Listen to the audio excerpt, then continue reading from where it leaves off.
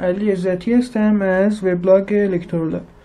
در این آموزش به نحوه پروگرام کردن بردهای آردوینو با سیستم عامل اندروید میپردازیم.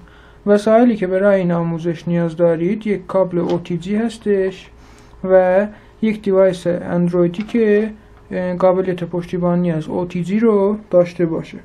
من برنامه آردوینو دروید رو از قبل روی تبلت نصب کردم و بازش میکنم. برای بار اول باید نوع بردتون رو انتخاب کنید. برای این کار از منوی سیتینگ و بورد تایپ آردوینو مگا 2560 رو انتخاب میکنیم. برای این آموزش از مثال هایی که داخل خود برنامه هست استفاده میکنم. مثال LED چشمکسن رو از قسمت example basic انتخاب میکنم. برای پروگرام کردن باید اول برنامه رو کامپایل بکنیم.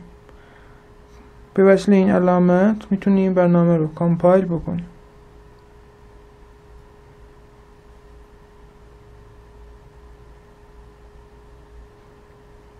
یه مدتی طول میکشه کامپایل برنامه، بیشتر از مدتی که توی PC طول میکشه.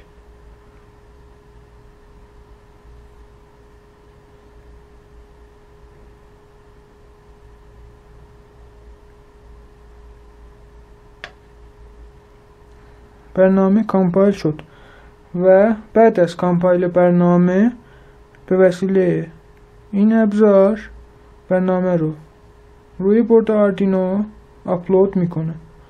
همونطور که میبینید برنامه آپلود شد و LED که روی پورت 13 آردوینو هست شروع به چشمک زدن میکنه.